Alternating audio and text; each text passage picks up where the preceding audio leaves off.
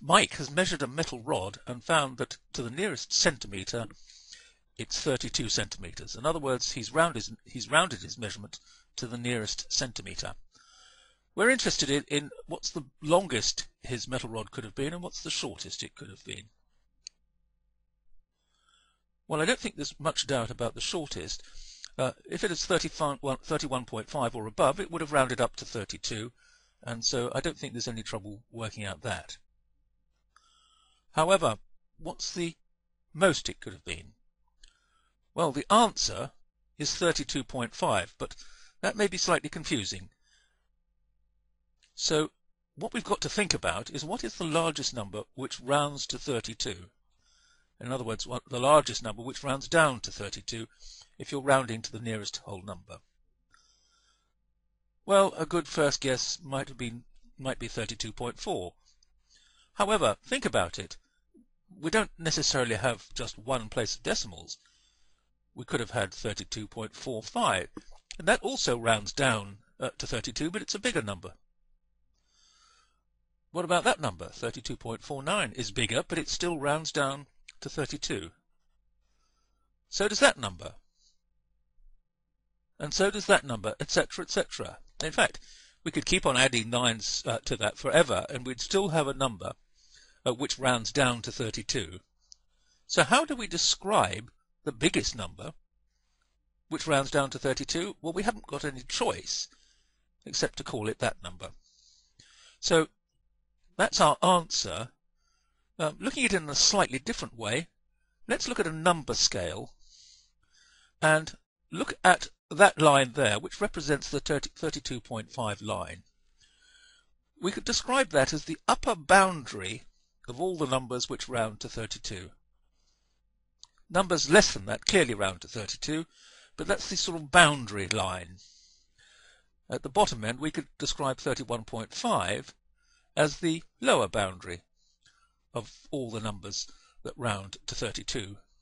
And in fact, any numbers in between the two lines round to 32 with no problem.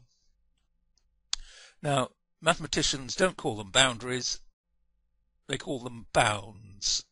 We have the upper bound there and the lower bound, and that's why this topic is called upper and lower bounds, because it's about deciding what's the biggest and what's the smallest number that rounds to a particular number.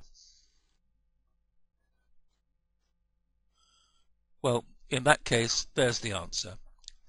31.5 and 32.5 are the lower and the upper bounds of 32 if you're rounding it to the nearest whole number of centimetres.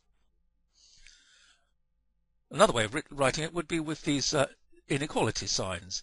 The length is in between 31.5 and 32.5, but the signs tell you that 31.5 is included because of the or equals part, but 32.5 is not included itself, but anything even slightly smaller is.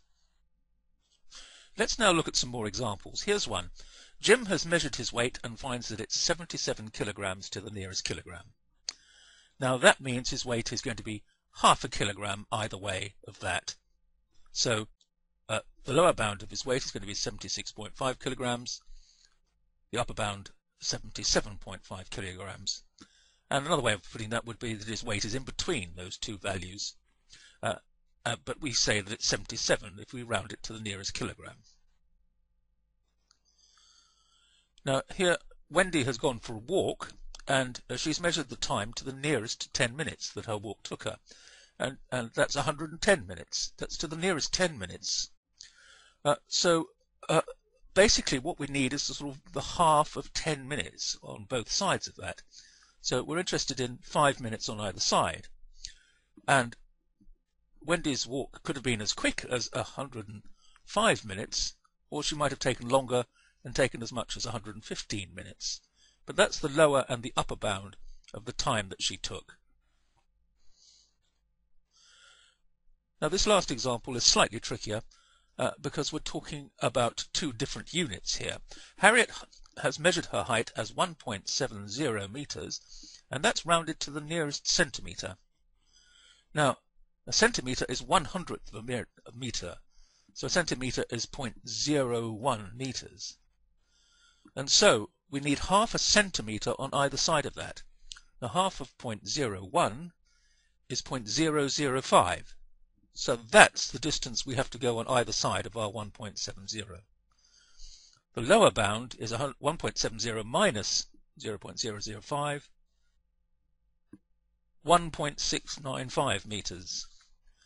And adding that number to 1.70 gives us the upper bound of 1.705.